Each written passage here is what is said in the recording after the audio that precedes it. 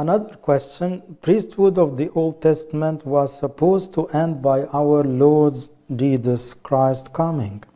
So why do we still have priests?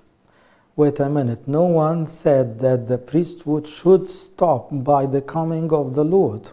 Actually, he became the head of the new priesthood of the New Testament. So he never proclaimed that the priesthood as is finished and no priesthood after him.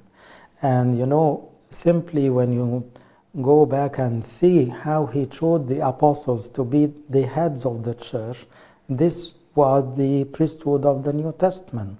So why Christ chose the 12 apostles and the 70 disciples if he will, you know, change the program of priesthood and he will never allow anyone to be a priest?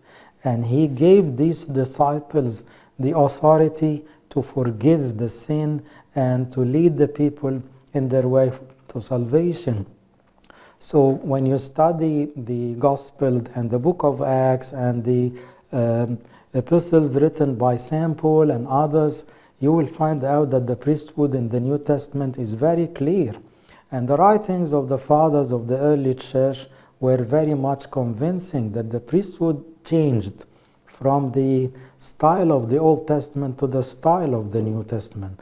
You know, they are not offering animals as sacrifices. Our offering is the body, the holy body and holy blood of the Lord. That's the only offering we offer on our altar.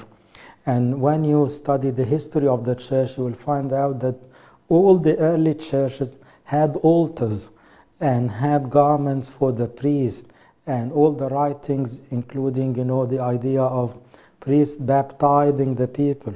So not all people allowed to baptize others or to give them communion or to guide them in their way spiritually. That's the work of the priests in the New Testament.